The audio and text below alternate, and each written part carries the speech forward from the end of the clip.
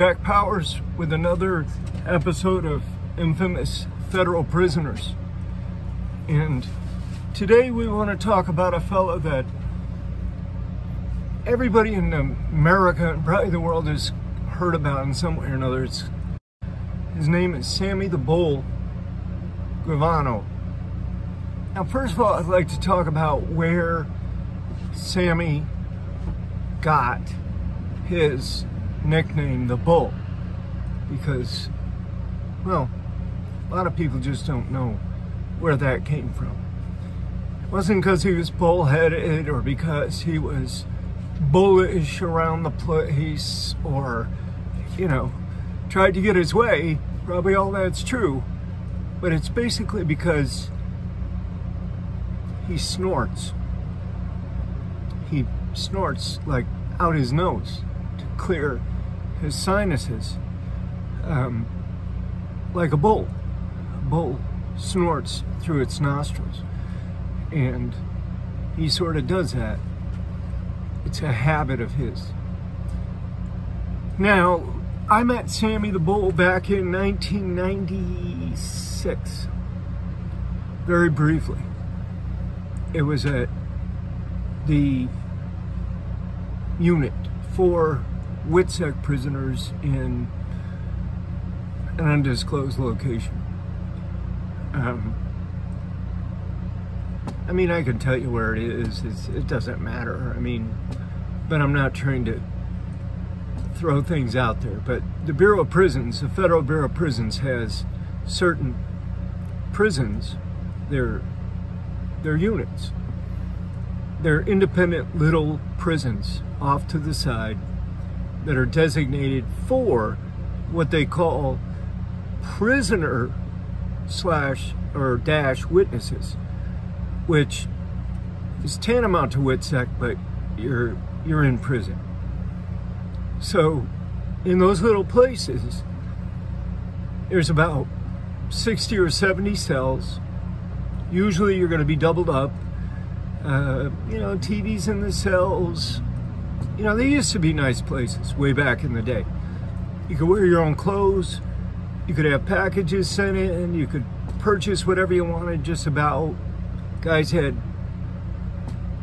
all kinds of stuff in there. But then they did away with all that about 1996, 97. They did away with everything. They said, okay, we're going to take everything. You guys got to send your musical instruments home, any personal property that isn't BOP approved or on the list. So, and you can't wear your own clothes anymore. They just took everything away. Immediately, almost. So, you know, you can make phone calls at government expense, like 5 a week, to your family and so forth. It's on an FTS line, Federal Telephone Service or whatever. And so I'm at this unit, and I just got there, and there's a guy walking around with a towel around his neck, and they tell me that that's Sammy the Bull. And I'm like, okay, so what else? But I didn't know him that well. I wasn't up close to him like friends or anything. Only observed him for a short time because I moved on relatively quickly. He just seemed to be really arrogant. Like, most of those mob guys are very arrogant, especially when they decide to flip. You know, I've seen them many times, like, tell the unit officers or the staff or even FBI agents or whoever's the case agent, I've heard them tell them straight out, this is what you're gonna do. And they get catered to. Back then there was the witness voucher scam going on. So these guys would collect, you know, maybe a couple grand a month the FBI could pay them just by submitting these witness vouchers. It was all a fraudulent thing, but they'd submit these vouchers and then take the cash and turn it into money orders and send the money orders to their prison account. And in some cases, it became a little bit of a laundering operation. And the Bureau of Prisons and U.S. Marshals, because U.S. Marshals really runs it. It's Bureau of Prisons, but the Bureau of Prisons for WITSEC or witness prisoners, that's under the U.S. Marshals. The Bureau of Prisons just facilitates for the U.S. Marshal Service. In theory, anyway. I was kicked out in 1997 or whatever it was. I was kicked out because there was a lot of things going on that didn't set right with me, and I was talking about it, telling people in the media about some of this stuff, so they gave me the boot, kicked me out, and that was the end of that. But when I was there, I saw all these mobster guys that had flipped, and here's what happens. I mean, this is just the pattern, right? These guys, they get in really deep, but they know that they have a ticket out. The deeper they're in, the bigger that ticket is, the more it's worth to the feds. The more they know, the higher up on the hierarchy they are, the more pull they're going to get, the more play they're going to get with the feds. So they know that if they get to the spot where it's impossible, where things aren't working out, where they're either going to get whacked or they're going to end up doing the rest of their life, the rest of their days in a solitary, lonely, concrete and steel cell somewhere in the federal prison system, they'll flip. It's a bunch of them. Hardcore, solid, yeah, stand up, MFers, right? Nah, this happens everywhere. AB, I don't care who it is. DC, blacks, ABs, whoever it is. Whatever gang, whatever association, whatever organization, the mob, the mafia, they always flip. Somebody always flips. It's just the way things go. So, Sammy the Bull got to the place where he was caught between a rock and a hard place. And he knew it. He's not a dumb dude.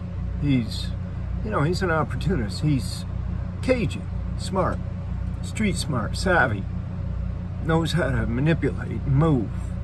So he saw the writing on the wall and he said, okay, I'm going to do this. I'm going to pull this trigger. And once one of them decides to pull the trigger, that's it. I mean, they know that. They know that that's their ticket out, so to speak. Not just out the door, but out of that lifestyle. I really don't think they like that lifestyle. Who could? Who could like the lifestyle of always having to look over your shoulder, always having some kind of conflict, always being in danger of being arrested and imprisoned, always in danger of losing everything? For what? Just so you can hold some kind of status amongst a certain slim segment of the population and say, hey, I'm this or I'm that. I'm a shot caller. I'm a gang leader. I'm a drug lord. I'm a mafioso.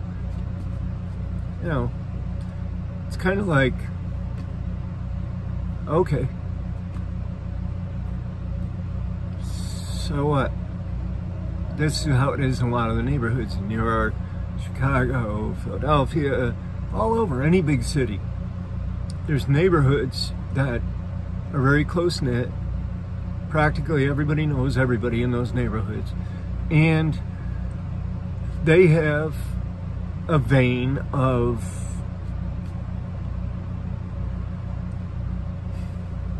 I don't know if you want to call it organized crime.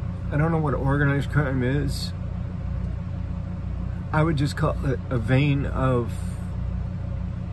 characters who act out criminal, who see an opportunity and they think that it's easy money. They think that it's another kind of a merit badge, I guess. Probably a bad analogy, merit badge, but they think that it gives them some kind of status, standing, and really, I think most of these guys are afraid. I think they're brought up in these neighborhoods, they're brought up in this environment where, yeah, it's all like supposed to be the way it is. It's the way you come up, so to speak. I don't think a lot of them like it.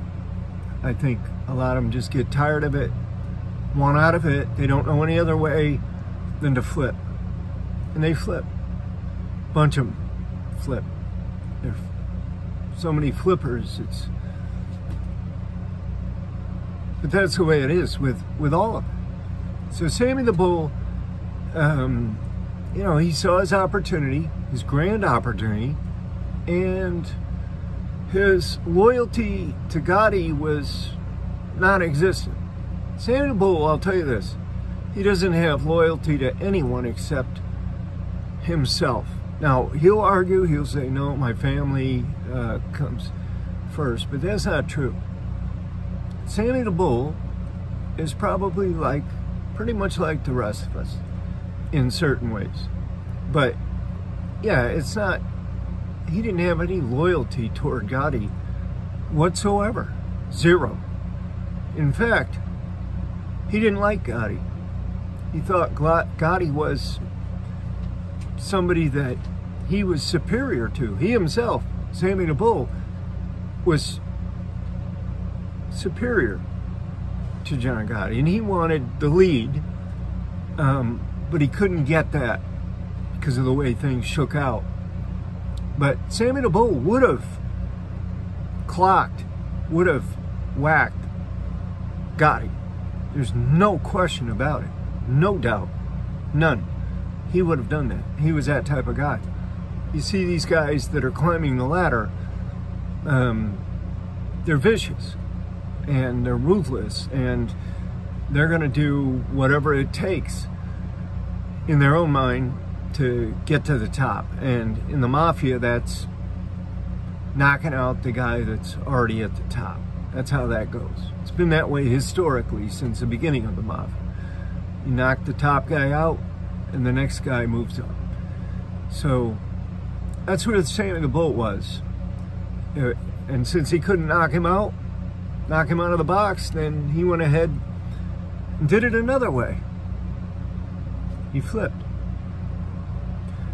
So then he had to come to grips or come to terms with the fact that, you know, everybody now thought of him as a rat. But he didn't care about that either. His attitude, he didn't care about all that. That wasn't anything to him. And the fact is that he was also going to manipulate whatever was available to him to manipulate. FBI, the WITSEC program. They put him in Phoenix, Arizona. That's where he wanted to go, Phoenix. A lot of people want to go to Phoenix. It's a nice place, warm. You know, it's where they want to relocate, somewhere around there. So, you know, they probably did give him money every month while he was in. They took care of his family. Now, I'll tell you the other thing about this, though, is that from the side of law enforcement, they despise people like Sammy the Bull Gravano. They despise him. They can't stand him. But they need him. They need him in order to make the cases, in order to get the convictions, in order to do their jobs and make themselves look good, they need them. So they put up this little facade, like they're going to capitulate to their demands and their wants and desires, and then every chance they get, they're going to sting them. They're going to sabotage them. They're going to make sure that at the end they don't end up coming out ahead. If they can. Some guys do come out ahead. They get out of life. They go off into the WITSEC program, and they're never heard from again. They become a welder up in Milwaukee, Wisconsin or somewhere.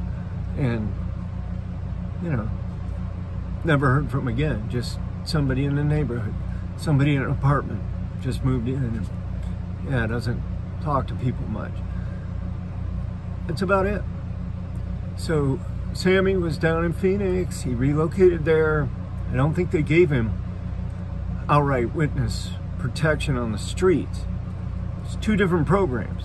One is for prisoners, one is for people that are in the community. And for prisoners, you have to change, you have to switch, transition from the prisoner witness program to the actual WITSEC program. And all of it, again, is run by the U.S. Marshals. So, you know, there's a lot of criteria for that.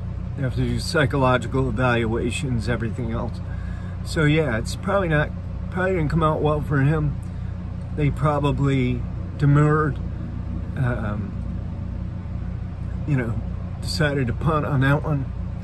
So he probably didn't get it, but they probably helped him get set up in some way. They probably gave him some funds, probably gave him, you know, some kind of cover. He can go back to him on and off. I guess in the early days he probably did, trying to get this or that. But yeah, I mean, it's just the way people are. There's no glamour, there's no glory in being a thug, being a mafioso, a hitman, a motorcycle gang member, a drug lord, some kind of a shot caller or gang leader. There's just no merit in it, because you're wearing a target on your back, both from your underlings and from law enforcement. And who do we know other than the politicians that's ever really been successful? So, having said all that, I will end this segment, and I will encourage you to purchase my books. ADX Supermax, The Alcatraz of the Rockies, American Justice, Correcting Its Flaws, there's Pacing the Cage, there's Lock and Key, there's the manual program, Jack Powers, Amazon.com. And this will help me to do the work that I want to do, just sort of to get the word out there, live my life, readjust to society, be as decent a human being as I can, and move on down the road. But I appreciate you. I appreciate your time. Thank you very much.